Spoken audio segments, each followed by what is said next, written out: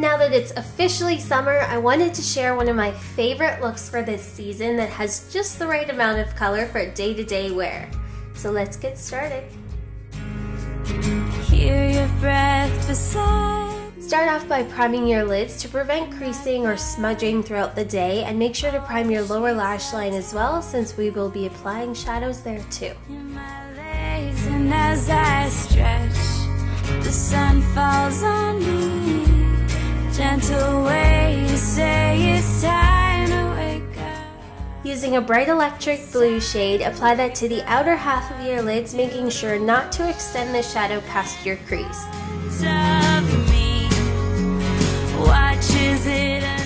And leave the inner corners bare because we'll be applying a different shadow there later. All the pieces perfectly. Now I'm mixing these two teal shadows together to custom make the perfect teal shade, and I'm applying that to the inner portion of my lids. One of the shadows I picked up was matte, and then the other had some shimmer to it, so this adds a beautiful sheen to the lids.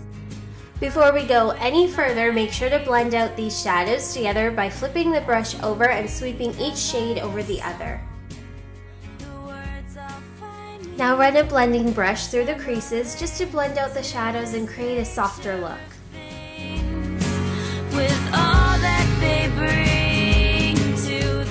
This next step is what's really going to make the eyes pop.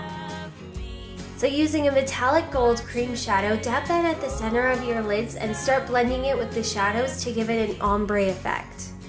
Fitting all the pieces perfect. This should really make your eyes sparkle and should look like a gradient from blue to gold to teal.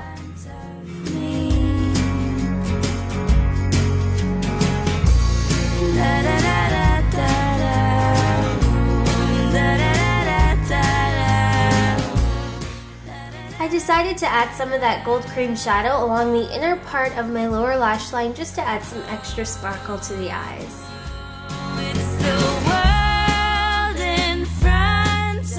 Now to tie the eyes together, sweep a navy shadow along your lower lash line and lightly smudge it out.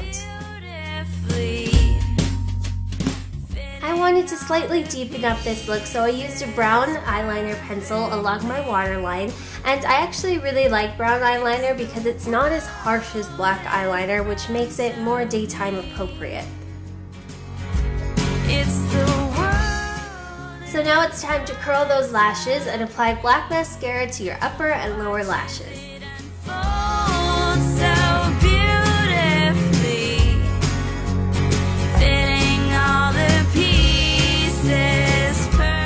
So I almost forgot to apply a highlight under my brows, so I used a light vanilla shadow and brushed that along my brow bone. Now the eyes are complete.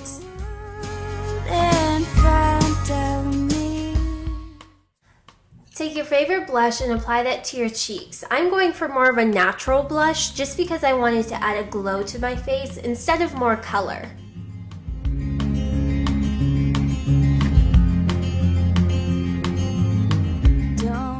To finish off this look, I'm popping on a creamy light pink gloss.